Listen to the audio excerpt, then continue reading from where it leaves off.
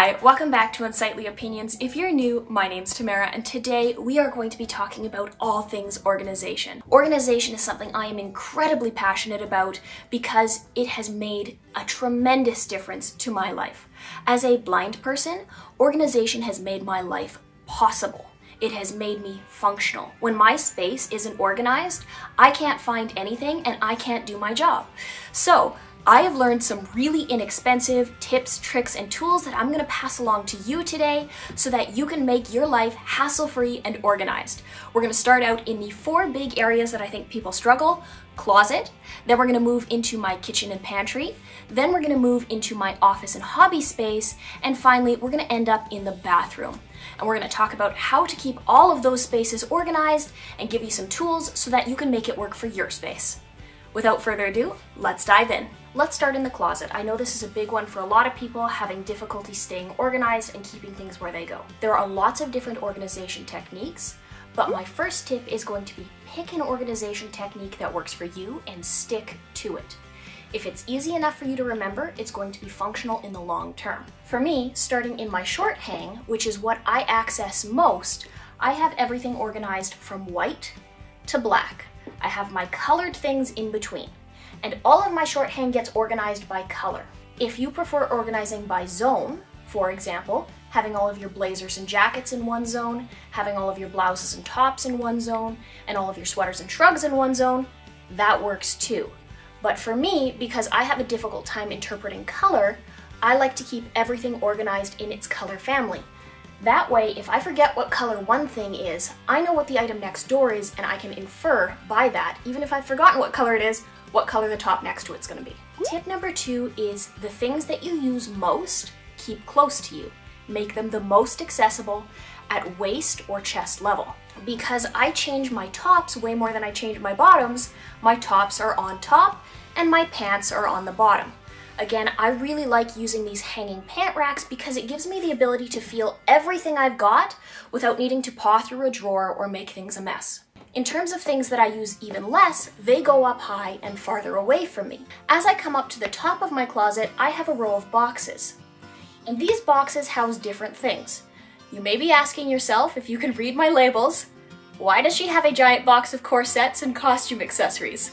I'm a costumer in my spare time, and this was the space that made the most sense to store those things when I'm doing historical and recreation gowns. But anyways, things that I use a little bit less, like my scarves, which is in the middle container here, I'll bring it down, are again organized by both type and color. So my pashminas are organized in a file folder so I can feel all the way along the top, and they're organized by color. And then any of my miscellaneous scarves, usually my silk scarves or things that aren't going to fold as nicely, are in the other half, separated so I can keep track of where those are depending on what I'm looking for. As I come across my closet here, you get into my shoes, purses, and hats. I love shoes, and again, keeping things open so that I could access them easily, be able to reach my hand in and find them, keep them organized by color, was really helpful for me. I'm not a big purse person, but I thought it might be nice just to be able to reach in and grab what I need when I'm going out for that fancy occasion. And then above that, I have 3 of the hats that I use most often. As an albino person, my burn time is incredibly short, so being able to grab a hat and go, really important. Here's where I have a blended zone. I didn't really have a space to put my nail polish, so it just sits on top of my sunglasses. But it's close enough to my vanity that it's near where I use it every time. That goes on to tip number 3. Try and keep things proximal to where you use them most. So if you're always doing your hair in the bathroom, keep your hair stuff in the bathroom. If you're always doing your nails in the bedroom on your vanity, keep your nail polish in the bedroom near the vanity. And I keep my sunglasses here because this right side of my closet is more of the accessory zone. I've got my scarves, my hats, my shoes, my purses, so my sunglasses are also here. And then coming over to my vanity, which I personally consider part of my closet because I consider makeup to be an, quote, accessory, I keep all of my lipsticks in an organizer. I can't remember if I picked this organizer up at the dollar store or at Walmart. I know this one to the left here that keeps all of my everyday makeup, definitely got that at the dollar store. And I got this little jar that I keep all of my makeup brushes in from the dollar store. So again, I didn't spend $40 on acrylic makeup organizers. I just got what was cheap and what worked for what I needed to use. When it comes to organizing in drawers, I love the file folder method. For years and years and years, I tried to keep things organized by type in just piles of folded clothes. And it took maybe about a week before it was all messy and I couldn't find anything again. So the file folder method is where everything is folded normally and then you fold it again so you see the top of every single item in your drawer. This is my sweater drawer, so over on the left-hand side I keep my casual sweaters, in the middle I keep my colored sweaters, and on the right I keep my neutral sweaters, black, white, and gray. And that's just the organization and color technique or color palette that I use for organizing my drawers.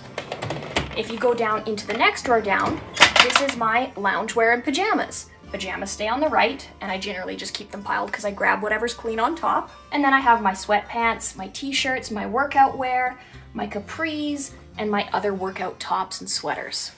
And I can keep them all organized in zones and in rows, and I can easily feel, am I in the left row, the middle row, and the right row, and I know everything that's in that row, so I can just feel along, find what I need, pull it right out, and it doesn't mess up anything else in the drawer. Lastly, I want to talk about laundry organization. My laundry bins have 4 different types, so I can immediately separate them as soon as I take my clothes off in the evening and make sure I don't spend 40 minutes once a week trying to sort laundry into different piles. It gets pre-sorted the moment I take off my clothes, and then as soon as a bin gets full, I can feel that it's full and I just dump it straight in the wash. My bins are all labeled with Braille and print.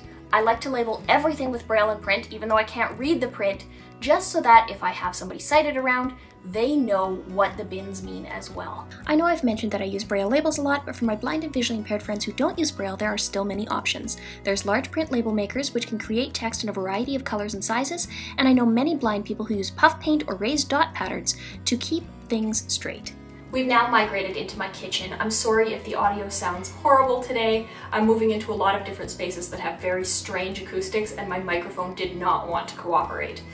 So when I think about kitchen organization, the first thing that I think about is what is most practical. I want to do as little reaching and bending as possible. So the things that I use most often, again, should be kind of waist to chest high. Again, at that height, you're less likely to drop things, you're less likely to lose things, and you have easy accessibility to whatever you need to access. I also want to mention, as a blind person, keeping countertops clear and clutter-free, and keeping things away from edges is vital to avoid breaking and knocking things over. Just to the left of my stove, I have a prep area. It's very small and not very practical for actually doing any prep work.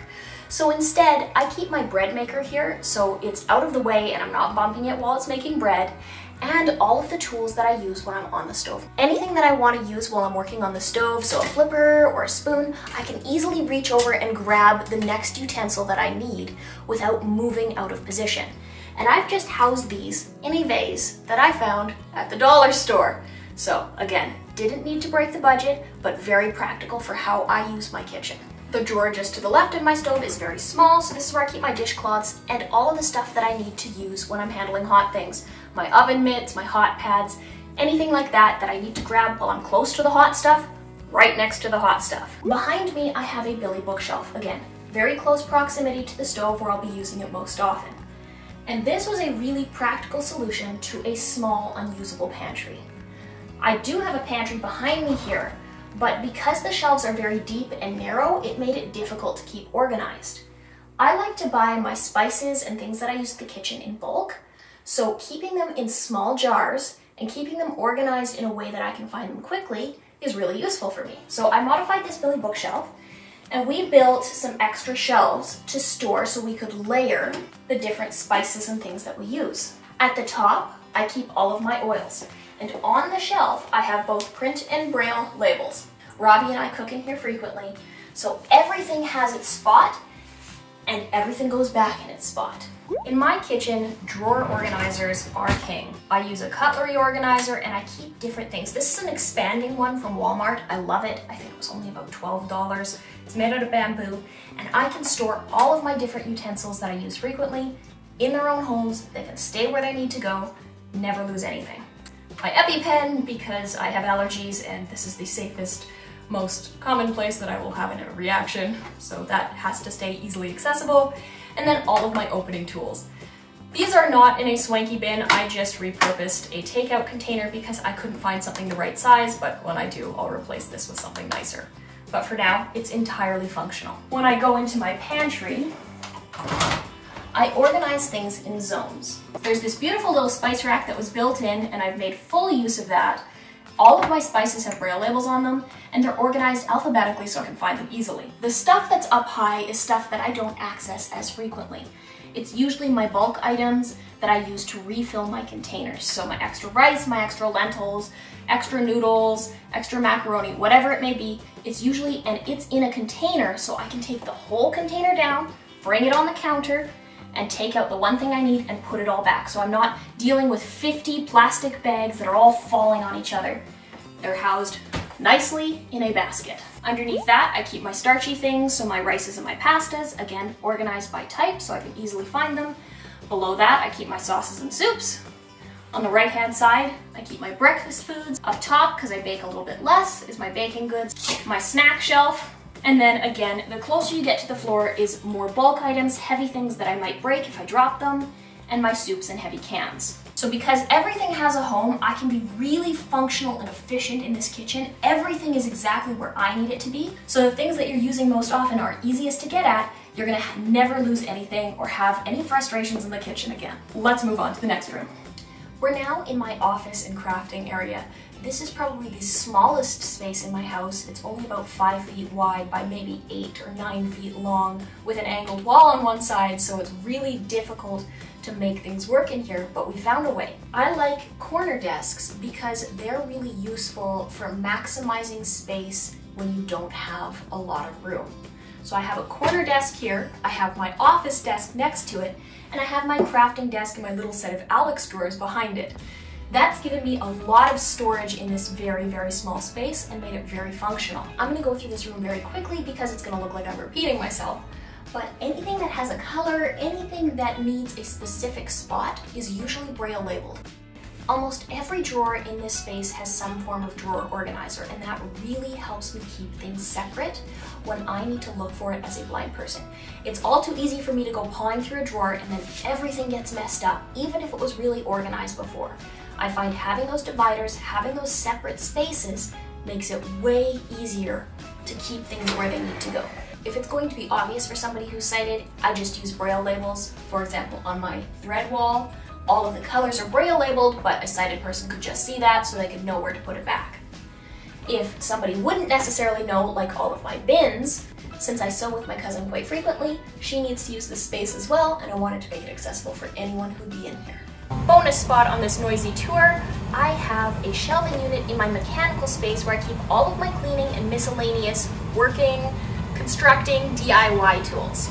So, right where I use them most, I have all of my cleaning supplies. On the right, I have my vacuum parts. In the middle, I have my brushes and rags. On the left, I have all of the cleaning supplies that I use. I find using consistent bins, all of these I got, they're the same thing, they're the same style, they're the same color, from my local dollar store in 2 different sizes, so I could store things that I had a lot of in big bins and things that I didn't have so much of in smaller bins. And that way they all had exactly the right amount of space to store what I needed to store in them. Final stop on our tour, we are now in the bathroom. Bathrooms are really difficult because people often have a lot of stuff.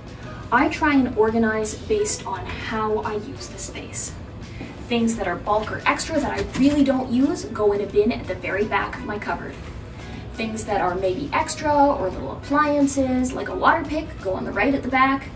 And things that I use really frequently, like Q-tips and other things like hairsprays, gels, other tools, sit in their own little tray at the front so I can reach in, feel without knocking them over, and grab what I need quickly. And that's basically it. If you can find something that works for you, use that. I like using little dividers and little bins. I didn't break the bank. I used little containers that I got as gift boxes. I used things from the dollar store, and where I couldn't find exactly what I needed for a space, I went to Walmart. You don't need to spend $500 at the container store. It's really easy to do on a budget. Thank you so much for watching this video. I hope you took something away from it that you can bring into your own life to make it more organized and hassle-free. If you enjoy content like this, please don't forget to subscribe, hit those bells and buttons, leave me a comment, like and share. And if you want to keep up to date with what's going on in between uploads, I have an accessible Twitch stream Sunday nights, 7:30 Mountain Standard Time with occasional Tuesday streams. And I have my other social media accounts linked in the description down below. Bye for now.